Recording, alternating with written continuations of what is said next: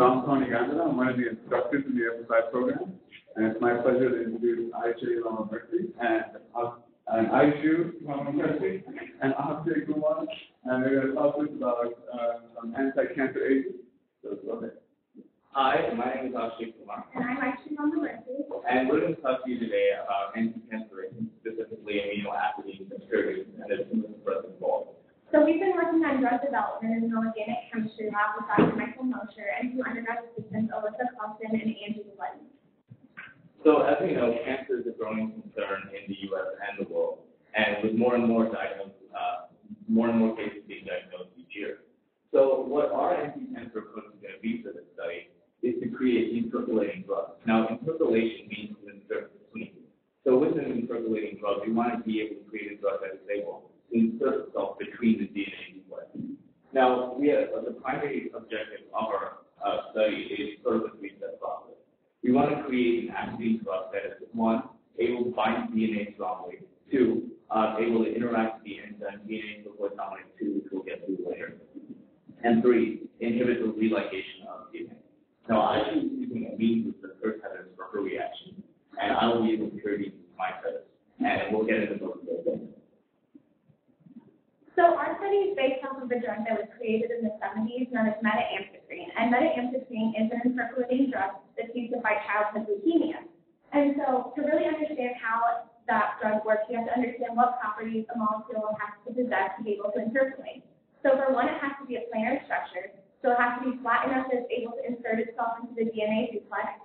Second, it has to be a conjugated ring structure, meaning that it alternates bonds. So it goes from single bond, double bond, double bond. And that allows for an interaction known as pi-pi stacking, which I'll get into in a minute. And the third thing is that it has to possess cationic character. So it has to be positively charged because the DNA phosphate backbone is negatively charged. So this allows our molecules to be attracted to the DNA.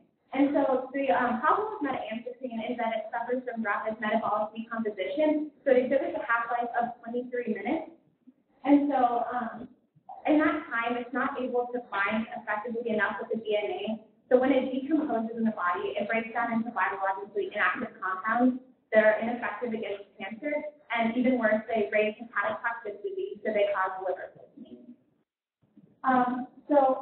Specifically for pi-pi stacking, what that is electrons orbit in different shapes, and there's an s orbital, which is kind of spherical around the nucleus, and there's a p orbital that's above and below the nucleus. So when there's a single bond, it's known as a sigma bond, and there's interactions between the electrons and s orbital, and that's tighter between the nuclei.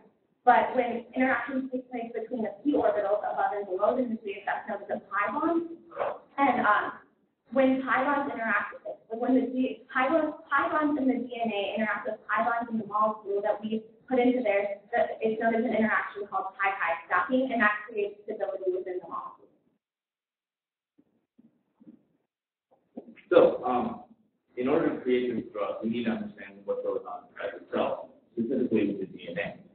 Now, we know that the nucleus is a very, very small space, and the DNA is even a smaller space inside that. And not all the DNA is being used to help a process at the same time.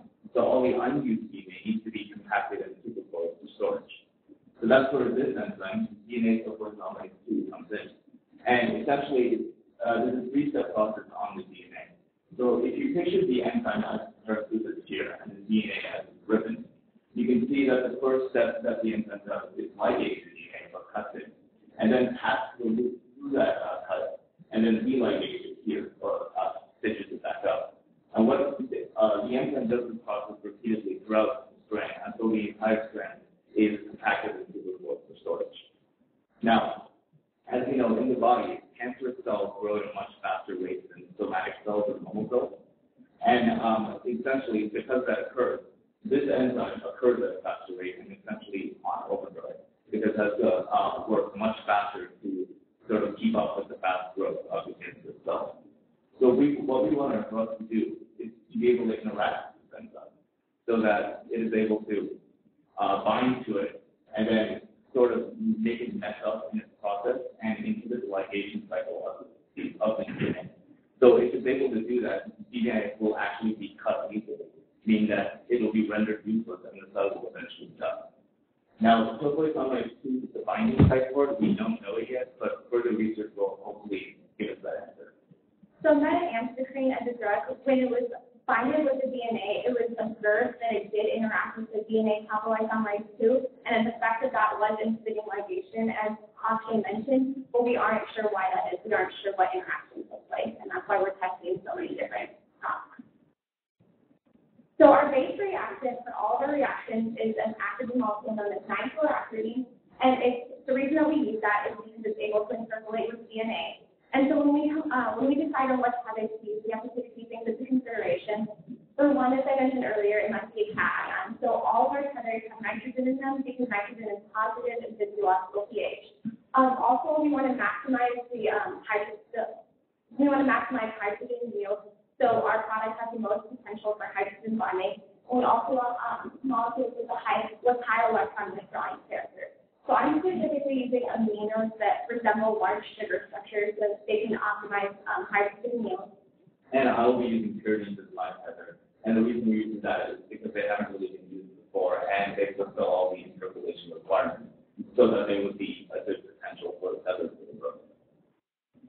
So for every reaction we do, there's a general procedure that is followed. The first thing that we do is take our two reactants, 9-fluoroacridine, which is our base reagent for each reaction, and react it with our tether.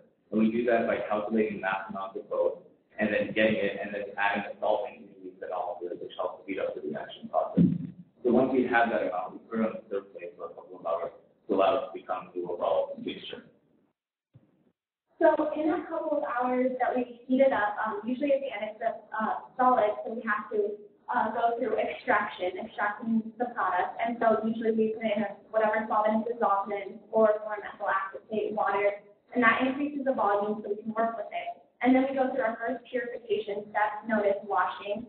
And for most of our reactions, the main byproduct is hydrochloric acid. So to get rid of that, we want to neutralize it. So we usually add a strong base like sodium hydroxide or sodium bicarbonate. And when they react, we turn into water. And then because of the different densities, they'll separate and we can wash out whatever we don't want. And we run through that process a few times just with different chemicals.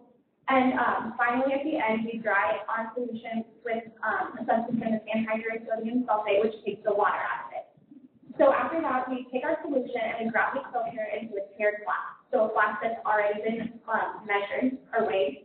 And then we evaporate the solvent from it. And how we do that is we put it in a machine that we can see there called a rotovap. And the rotovap decreases the pressure inside of the flask, which decreases the boiling point. And we're heating up the substance here, and so that causes the solvent to evaporate. So the next thing we do is process known as chromatography. And essentially what this is a method by which you can purify our compound and rid it of any unnecessary components that we don't want. So there are three methods. There are three methods of chromatography that we did in the lab. There are more methods, but what was available to us were these three methods. So the first kind is column chromatography, and in that you get a wet column in which you add a base and you base as the sand and a silica gel, and fill it up about halfway. And then you're able to flush the solvent and your product through. And what the silica gel does essentially is because it is polar, it's able to stick more strongly to certain components of your product, causing it to flow more slowly throughout the column. So your regular product that is getting purified along the column will be collected in a flask at the bottom. And another type of chromatography we're doing is called radiochromatography, which uses a device known as a chromatic rod. You can see here. And what this does is that you put a circular silica plate inside this device, and it's able to rotate very rapidly. So then you can drip your solvent and your product at a certain rate, and because the centrifuge will force another acid, it will extend outward outside the plate and it will get collected in fractions at the bottom while it's being purified. So the next thing we do is the third type of chromatography, known as PLC or thin layer chromatography. And this type of chromatography doesn't allow us to collect the compound, but because we're getting it in such small amounts, we only put the broth on the plate. Essentially what this does is to help us test how well our compound has been purified. So we can determine like compounds by seeing how many separations that occur on the plate. So same substances will separate to the same point, and we can throw out any impurities, and we can separate each different thing that we produce into separate bands. And our ultimate goal is to see what we did produce. So we run each of those bands through a machine known as an NMR spectroscopy machine, which kind of shows us the hydrogen proton concentration of everything that we produce, so we can see what compounds were actually made. And then we can determine if they have the potential to bind effectively with DNA, in which case we'll test them on DNA. So we did a total of 5 reactions for this study. The first one, we reacted 9,4-iodine with aniline, which is more of a practice reaction for us, because that would be more accustomed to a lab procedure. And because it was a known reaction, we already had the results. The second reaction we ran was a compound known as cyclohexylamine, and the reason that we used that was previously we used a compound known as cyclohexylamine that worked really well. The only difference is this is a 5-membered ring and that was a 6-membered ring. But 2 of DNA's base pairs have 5-membered rings in them, so we thought that this would produce even more interaction. A third one that we ran was with transforminocyclohexanol, which is just a very large molecule resembling a sugar more so than the other. And the fourth and fifth reactions we did were the pyridine, 3-amino-6-bromopyridine, and 5-amino-methylpyridine. And essentially because these are pyridines and protein association environment, we didn't really know what to expect, but that's what we did in this reaction. So to actually test our DNA, our structured DNA, we created a buffer solution, so with a pH of 7, and then we put it in a UV visible spectrometer, and we heated up our DNA solution, and as the DNA was heated up, it started to begin to denature, and we emitted UV rays and tested the absorbance. And so as the DNA base pairs began to unstack, absorbance increased. And there's a point at which 50% of the DNA is denatured, and that's known as the melting temperature. So the idea was, if the drug was attached to the DNA, it would take longer for the DNA to reach that 50% marker, or that melting temperature. So we were testing for that change in melting temperature between DNA without a drug in it and DNA with our specific drug in it. So if you look here, here's the graph of normal DNA as a mixture, and here's the graph again of normal DNA, but also with the aniline drug mixture, which you can see the difference in melting point. So how we calculate the melting point is that we take the graph and form trend lines that we plateaus and then spike in the middle. So we average the values to find the actual temperature. So while it's like moving up, the result section is what we got next, and here's the statistical analysis of what we did. So as I said before, aniline is a known reaction. So we expected a slightly higher melting temperature, not extremely significant, and a somewhat significant yield. So that was just an expected practice one for us. Cyclohexylamine had a very small increase in melting temperature, not quite what we expected. And transforminocyclohexanol wasn't even tested in DNA because it didn't have enough product. 3-amino-6-bromopyridine actually had a very high melting temperature, increasing melting temperature by 12.19 degrees Celsius, which is really good. And it produced a significant yield as well. The 5-amino-2-methylpyridine, on the other hand, didn't produce as well of a result because it actually had a lower melting temperature. And though it produced a significant yield, the fact that it had a low melting temperature was not very good. So one thing was that for cyclohexylamine, our NMR results were good, so we're rerunning our experiment with using a phenol as a solvent instead of ethanol. And the aniline, as I said, was a known reaction, so we had the results expected. And the bromopyridine here, as I said before, because it had a higher melting temperature, further testing will be done where we can actually test how well it interacts with the enzyme DNA proteomics too, because we already know that the DNA enzyme is strong to do it. And then in the methylpyridine, as I said before, it produces significant yield of 60%, but because of its low melting temperature, it will not be capable of it. So we'd like to thank Ms. Lori Ball for running the Akshay program and all of our sponsors for allowing us to be here. We'd like to thank the Excel Energy Foundation and the Kinder Morgan Foundation for funding our research. I personally like to thank my parents for funding and allowing me sponsoring my stay here. And we'd like to thank Tony Gondera for editing our paper and our poster and allowing us to produce the best results we possibly could. And we'd also like to thank Justin Matavedo for helping me out. Thank you. And we'd be more than happy to answer any questions.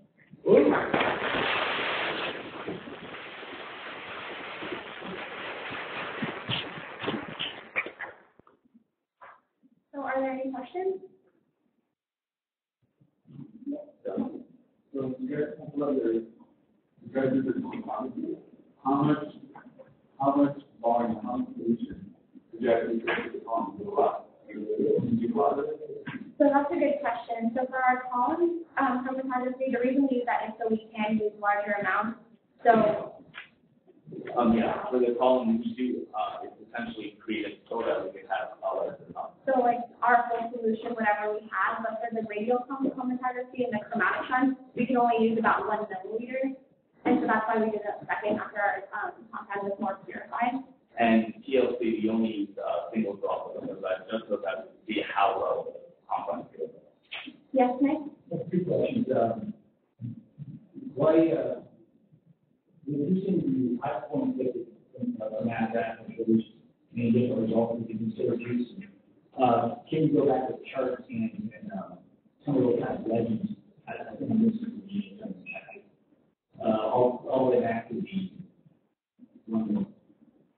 Or can you tell me the units that they can use? I can't read that.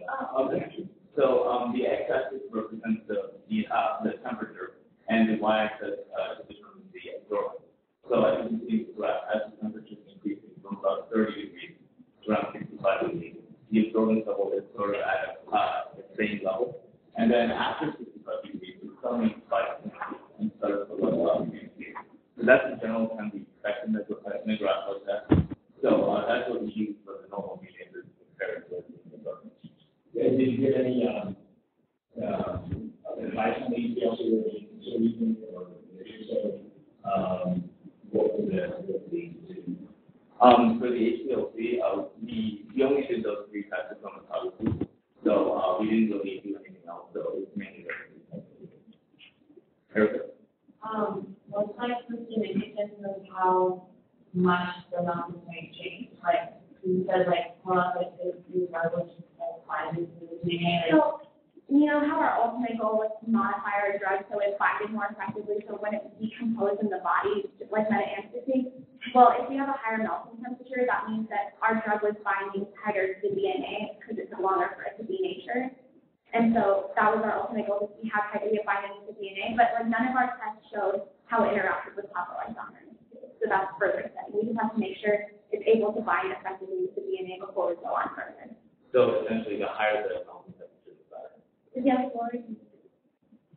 Question from an online viewer who says, research is great, but he would like to know what you learned about the specific time, what specifically did you learn about the basic concept? Well, for me, I came to I not really knowing much about chemistry at all, and this 6 weeks of research really opened my eyes to how amazing it can be in terms of the concepts such as interpolation and how well compounds survive inside the body, and how you have to take all of that into account to create a drug that's safe. I think working in the lab and just apply every concept so much more. Like we learn specifically chemical-wise what dissolves in what you use, what chromatography is, how to purify a reaction, how to work all the equipment and all the concepts that go along that.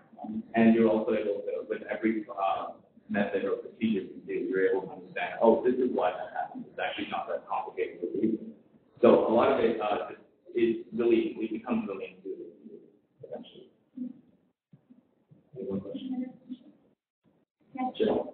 So you talked about how high stacking has the ability to the molecule as a found in DNA. Right. Tell me why that. From as far as I understand, because pi bonds aren't necessarily they don't touch, they just kind of interact with each other, but they have more movement. If there's just any movement in the molecule, all of the pi bonds can kind of transfer over and start interacting with another set of pi bonds. And because it's above and below the nucleus, it can kind of move and interact, creating more stability. If that makes sense. Any more questions? Thank you. Thank you so much for listening.